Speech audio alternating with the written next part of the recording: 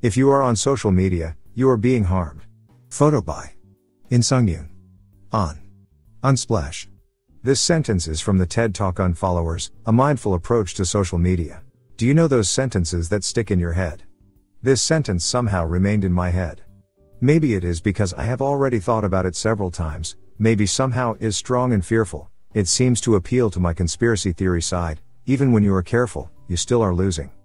When I was about 18 years old, not sure the precise age, but something around this time, I gave up watching TV. One time I remained 3 straight years without seeing TV, until one day in Italy, I wanted to learn more about their culture and started again to watch TV. My family is quite close to TV. When a friend of mine asked me what changed in your house, she was referring to the financial condition, I replied, joking, the TV set is bigger, and it is true. I am not here to talk about TV. But they share similar human weaknesses, they distract us. In the past, I used to find normal to be distracted, and it seemed like happiness. Happiness is the ability to not notice the nuance and hardship of line. Adapting a work I am reading about flow, it may be a flow state, not much productive, but still a flow. That is what social media does to us, it gives us distraction, as so we can escape from reality. Most of the time, the issue is that reality keep coming back. Nothing against distraction, we are all humans, and from time to time, a break is nice.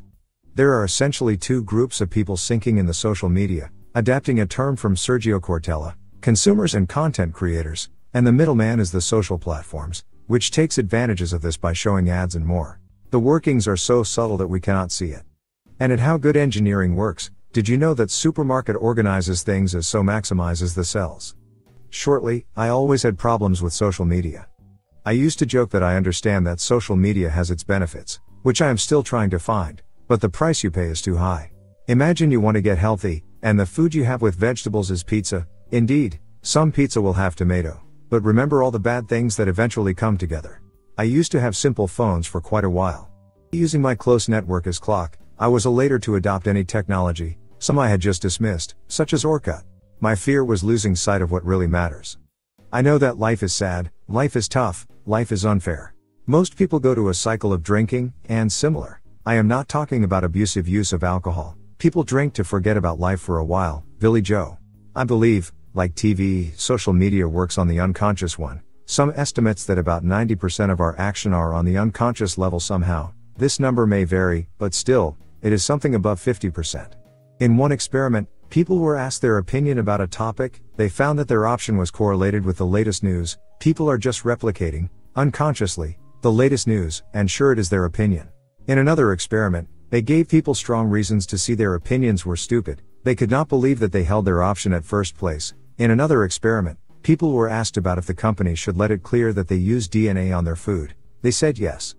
The point is, every food has DNA, it is life.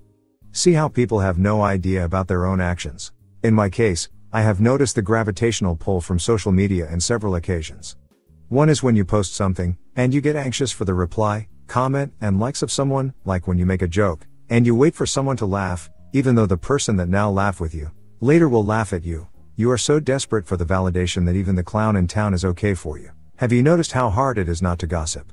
I believe social media tap into very old human circuits. Even though we are modern man and woman, we still have a brain that tries to survive. Have you ever gotten angry with you for being angry? It is a fight between modern society codes, wherein you should be emotionally mature, control your anger in old circuits, for example, amygdala. Is there a way to use social media healthy? Not sure. My very first post on Facebook was about using this platform wisely. I wanted it to add to my life, not take away. My current mission on Facebook, sharing topics I am enthusiastic about, and possibly contributing to my network. Am I succeeding? Not sure, it seems not. Here goes a couple of reasons. It is hard to fight the battle of ego. Tasha Eurich in her book about self-awareness talks about the strong correlation about narcissism and social media. We are all victim of our own images.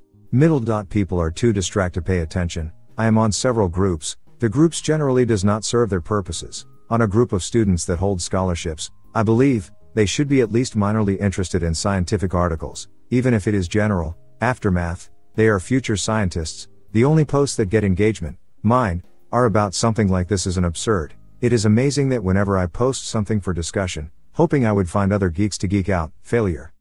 The whole system is designed to grab your attention, At all cost, if you want to inform yourself, you will just see posts similar to the one you have already seen. I used to save a link to my profile, so I could go straight. It seems it is no longer possible. Should you want to post, you have to navigate through a sea of posts about foods, babies and dogs suffering. In essence, social media somehow plays with our biggest weaknesses, such as our fear of being left out of the herd, of being dismissed. Some are calling this the culture of cancellation, the pain of being cancelled somehow, and I can relate. I was just cancelled from a scientific group, for posting too much, at least I believe that was the reasons. Even though voices in my head say about the benefits of social media, I am still to find it. Would you sell peanuts to everyone you know? I believe not. I believe somehow you have an idea about who likes peanuts, and avoid annoying others. What we do, and I am on this list recently, when I try to publish my work online, is selling peanuts to people that are allergic to peanuts. I heard about people that succeeded on social media, work. I always heard about people that got rich on the stock market. Why we give so much value to those stories? Maybe they resonate to us, and helps our confirmation bias to appear as truth. Not say that social cannot be used as a marketing tool, as I used to say in the past regarding mining information, but for sure we should ask how much it costs us. Not talking about ads, talking about how much energy you have to put it for a single drop of result. Any matter has energy to feed a city.